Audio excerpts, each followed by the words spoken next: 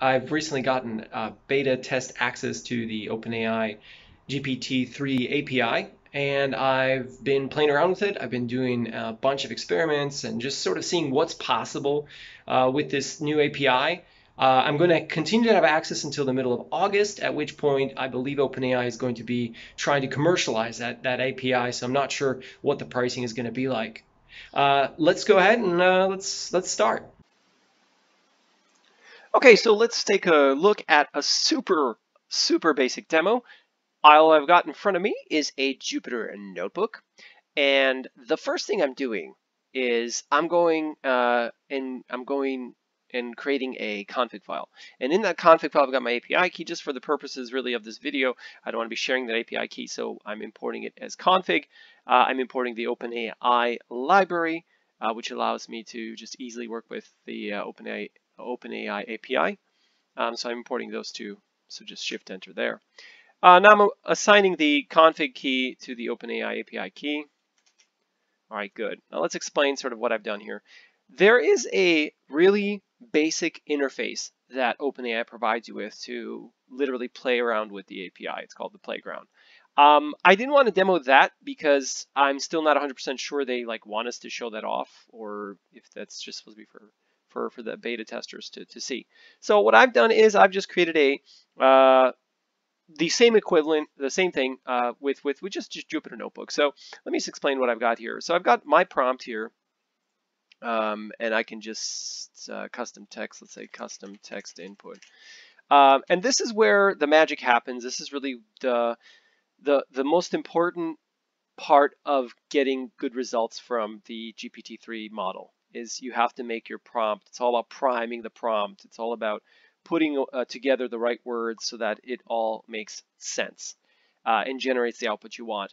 Right here, if you go down a little bit, I've got parameters. So I've got the number of tokens I want. I want which engine. DaVinci is the newest one. It's the model that has just been released, right? It's the one that everybody is talking about.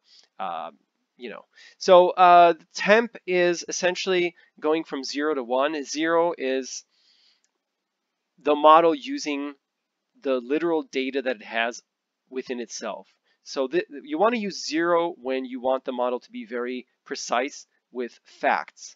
You want to go all the way up to 1 when you want to maximize the model's creativity. Okay, so I've set a temp to 1 there. Top P, not really sure what that's about. I'm not using any of these. I'm not using log probs. I'm just really using the tokens. I'm using the temp. I'm also using two other ones, but I'll put those in later. But generally, yeah, I'm focusing on just writing good prompts.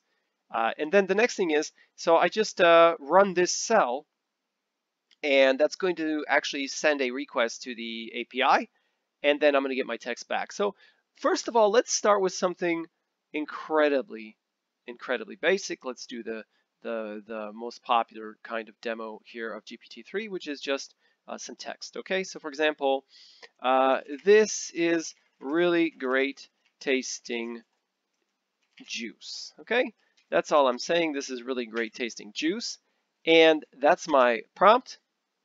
And let me just go through all here, make sure these are all being put in. I don't want to change anything with my parameters, so those are good. And let's go ahead and run that. All right, that's pretty good response time, and let's see what we got. So we've got our text then response is best tasting tobacco juice ever, which is kind of weird if you put that together. So let's actually do that. Let's take my prompt. Let's say print. Essentially what I need here, what I need is to combine those together. So I can say my prompt here, I'm going to do an F string format string. Okay. And I want it to be my prompt and then really nothing else because the model should be doing the formatting there. And then it would be response.choices 0.text, and that should work. And so I can see, okay, again, so this is actually great. So what that allows me to do is it allows me to see the output And in fact, let's put that all together, right? There's no reason to separate those out. So I've combined the response request with the output, so I can have that all in one line. Let's try another one, okay? Let's try another one. McDonald's was created in, and let's do Shift Enter, and run that. Okay, so McDonald's was created in Southern California this year. Now that seems like not really very factual. So let's go to my temp. Let's put that on 0, and that should maximize how factual the response will be. And let's see. Look at that. Set it to 0. McDonald's was created in 1940 by Richard and Maurice. So that's pretty awesome. So that's a basic thing. Let's do something a little bit more advanced in the next video. Okay, so here's the second demo. I've got the same notebook, but I've done quite a few modifications to it. First of all, I'm importing IPy widgets, which allows us to use widgets in Jupyter Notebooks. So let's go through that step by step. So Shift Enter here, Shift Enter to set the key to the key. This is where I'm actually creating the widgets. And so I'm going to Shift Enter there. And now I can actually use it sort of like an application. So if I go here to if I go to name, I can change the name of my company. So let's say Residual Plumbing Supplies Incorporated. All right, sounds good. And let's say it's in Seattle, Washington, USA. And their industry is manufacturer. Manufacturing. Okay. Is that a word? Okay, I got a Polish dictionary here. Anyway, I got manufacturing as the industries. And the way these widgets work is that once I've hit Shift Enter, if I modify this, that's already going to be updated. I don't have to hit Shift Enter again. You can just treat that as an interface in any other application. Okay, and then with this my entry, I'm just setting up the string to be the correct value so that I can insert it here into my prompt. My prompt has been modified to contain a priming text. And what this text does is it tells the model, first of all, that I want it to generate everything that a new business needs to get started, connecting with their audience. And then it gives an example to the model of what I would like that to look like. So this is actually your chance to provide some specific formatting. So here I'm doing full name of the company, headquarters, industries, geographical focus, philosophy, logo concept, which is a textual representation of the visual aesthetics of the logo. Then company colors, which are taken from the logo, the slogan, 3 product ideas, 1 free tweet, 3 geographic targets. This is all factual stuff about Apple that I've taken from open source, from information on the internet, from Wikipedia, from whatever. Okay, so then I add my entry here. Again, I'm using the f-string formatting trick that's been in Python since Python 3.6. I go ahead and update my parameters. I've actually modified them a little bit. I've got 350 tokens. My temp is 0.85. Nothing else really modified there. And let's go ahead and run that and see what happens.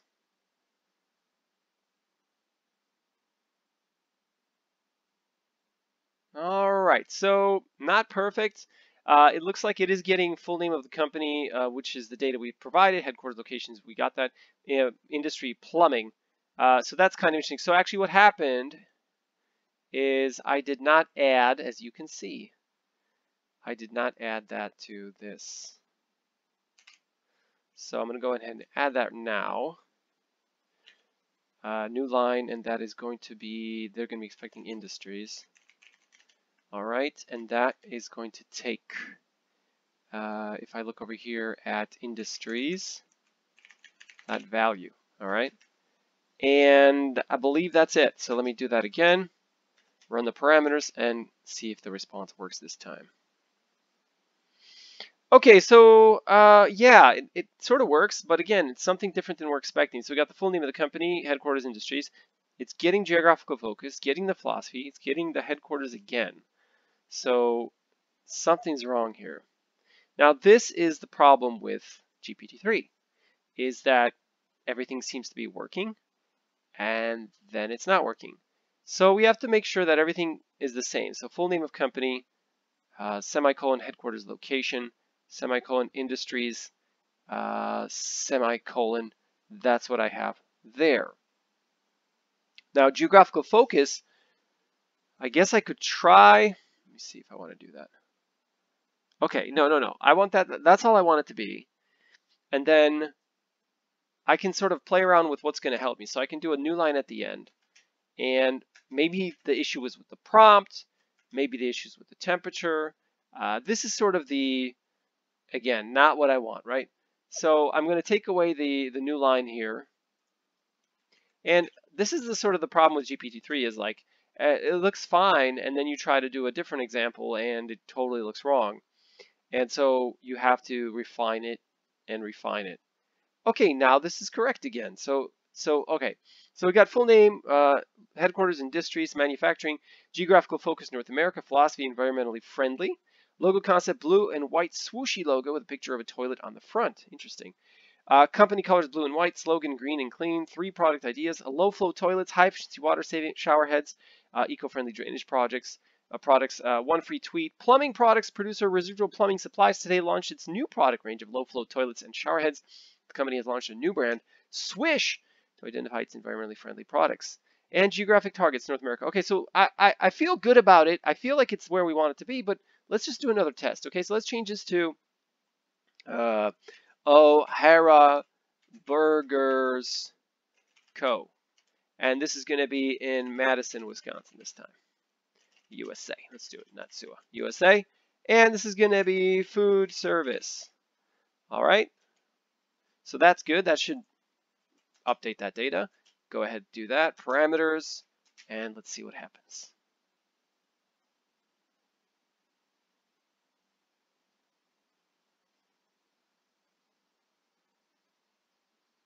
All right, great. So as we can see with our different example, it also worked. So I think that this priming text is good. All my setup is good. And in my opinion, that is a well-functioning implementation of a model to generate some helpful branding info for a new company. All right, let's take a look at a more advanced GPT-3 project next. All right, everybody, welcome to the final part of this video. I'm talking about chatbots right now. This chatbot is running in Jupyter Notebook. It's fairly easy to build. What I've done is I've created a module called bot interface, which is all the code for the chatbot, but I don't want that, interfering here with this nice chatbot interaction, so I'd rather just import the code rather than have a bunch of unsightly code, in this sort of game, right? Okay. So the way that this is broken up is I've got history, which gives us all the conversations that have happened thus far in the conversation with the bot. Here's what the AI says. Here's the temperature, and I've added a feature where you can generate a voice for the bot, so it's a little bit more rich of an experience. And here's just what you say. So let's just go ahead and send the message. Hi. Okay, so that's pretty boring. Let's mix it up a little bit.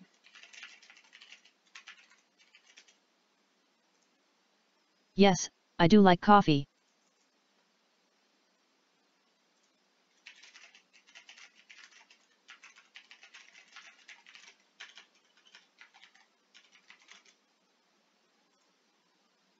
Coffee is very good. It helps me work better.